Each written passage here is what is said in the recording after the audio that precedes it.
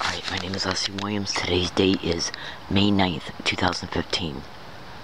If I'm arrested, forced to move, if any incident happens that causes me to have to move in the next 72 hours, hold on. I'm at RR Colony 5-1D. I'm already being gang stalked here. Now, they know that I had to move. As a result, I had to find this temporary spot to move to in order to survive. Because I was put in an immediate situation. Today I went and scoped some other areas.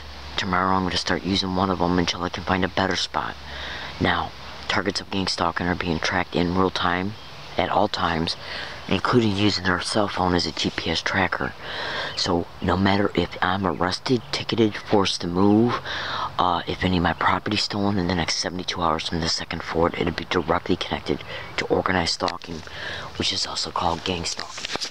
Okay, that includes IL arrest, okay, tickets, robberies, property thefts, RP workers showing up, volunteers for RP personnel, no matter what excuse they use for claiming they discovered me, or if they say that somebody called them because they heard or saw me, okay, it'll be directly fucking connected to gang stalking. No matter, I just went on the internet and found out that fucking San Diego park rangers are all over the internet to be directly connected to gang stalking on multiple different targets blogs.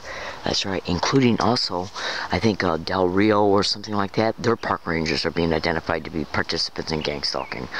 So, and what these motherfuckers will do is they'll use anybody. Neighbors are all over the internet to be directly connected to gang stalking. Go to YouTube and type in gang stalking bullying on steroids. You'll see that victim who's being covered on the news flat out exposing his neighbors being involved in the gang stalking of him.